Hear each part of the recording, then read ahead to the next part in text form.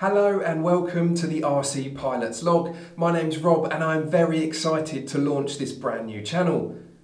I've only been aeromodelling or flying RC planes to you and me for a very short period of time, but I'm already fully engrossed in the hobby.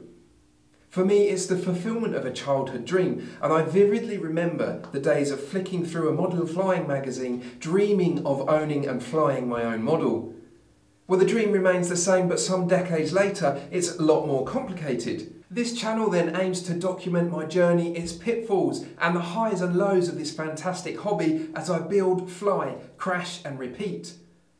Very soon, I'll be starting the channel's first project, and it's a big one.